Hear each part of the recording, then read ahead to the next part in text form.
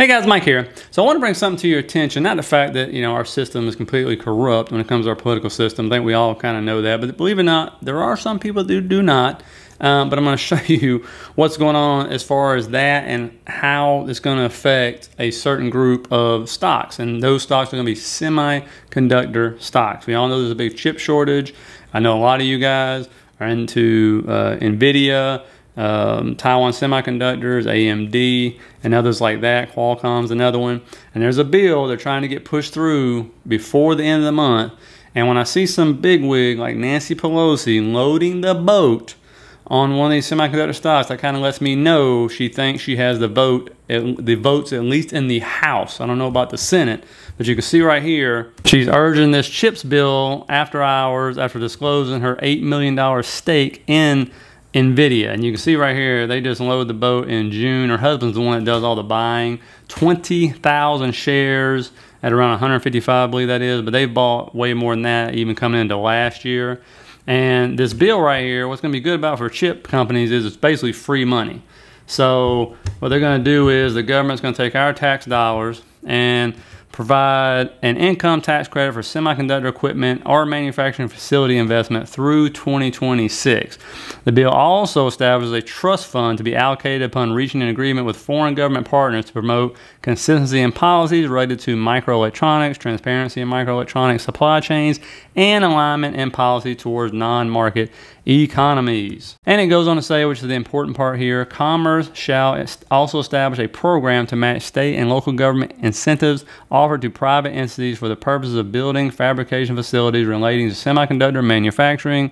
Further, Commerce shall assess the capabilities of the U.S. industrial base to support the national defense in light of the global nature of supply chains and interdependencies between the industrial bases of the U.S. and foreign countries with respect to manufacturing and design of semiconductors. And in case you're unaware, like Nancy Pelosi's husband done this multiple times where a bill's coming through, he'll load the boat, boom, the bill passes. And so, shocking there. Because guess what? He might have a little insider information, okay? Maybe it's called pillow talk, I don't know. But yeah, and so if they're spending that kind of money, I think, at least in the House, she thinks she has the votes. And of course, it's a shame. I mean, that it takes that situation we're in now to actually get something like this passed. This should have been done years ago. Unbelievably, they fell asleep at the wheel on that one. But it really is just free money for these, these semiconductor stock or semiconductor companies, right? And so that's always a good thing. Never hurts. Helps them with the bottom line, right? And so hopefully they'll put more into that, which is great. But understand, to show you the corruptness of this system, don't forget, guys, you were talking about a system where Fed officials who make monetary policy, when they got caught, actually sold about 7 days before this crash started to take place. So they sold at the top where they traded all the way through 2020 and 2021 while they made the monetary policy. And I love this tweet right here, which to me describes perfectly what happens in the government. It must be nice to own the casino, run the casino, be the dealer, pit boss, and player. Then when blank hits the fan, you also get to be the judge and jury while investigating yourself. Because remember, it was come up, they did nothing wrong. These guys never, the politicians, the Fed officials never do anything wrong whatsoever. And by the way, if you get anything out of this, please hit that like and subscribe button for me. I really appreciate it. Think about sharing the video. As always, guys, thank you for all your support. And one more story which got my blood pumping. This popped up in the feed. It's kind of an older story. But Moderna, right, they actually are giving their CEO a golden parachute of close to $1 billion. That's right, $923 million golden parachute, right, when he leaves the company and stuff. The guy's already cashed out $165 million already in options. The chief technical officer, $194 million. And the reason why it boils my blood, I mean, understand, is the fact that obviously they were a small company before this, right? And then all of a sudden they get this vaccine. All right, and so Moderna sold 17.7 billion of the shots in 2021, accounting for virtually all of the company's revenue. They're projected to make 19 billion in sales in 2022 based on signed sales agreements with governments across the world. Now, I don't understand why you're mad about that. Because it was our tax dollars, $2.48 billion in research and development and supply funding from the U.S. government that gave them this deal. And then on top of that, that should have put the vaccine at $25, actually less, and they ended up selling it for $32 to $37. And so I know I'm in the minority on this. I have no doubt about that, but I'm sorry. $2.5 billion, when I see stuff like that, do you know how many Social Security checks that is? How many teachers' paychecks that is? How many school books?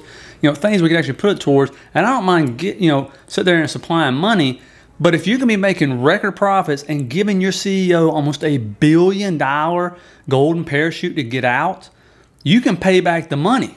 That's the way it needs to be supplied. If it doesn't work, fine, we'll eat it. But if the vaccine works and you're going to make how much money off that, you got to give that money back. I'm sorry. 2.5 billion. Matter of fact, we got to get some interest on that. But that's the kind of stuff I'm talking about, where it's just insane to me.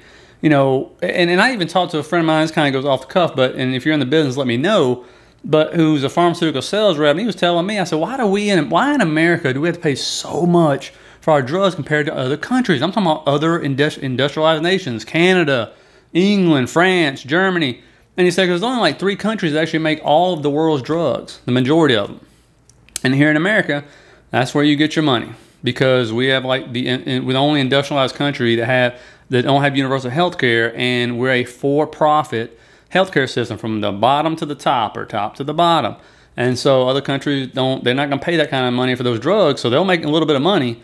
But here, this is the honeypot, right? And because we deal with it, we let our politicians screw us over right and left on that, right? And so while they have the best healthcare system in the world, our politicians do.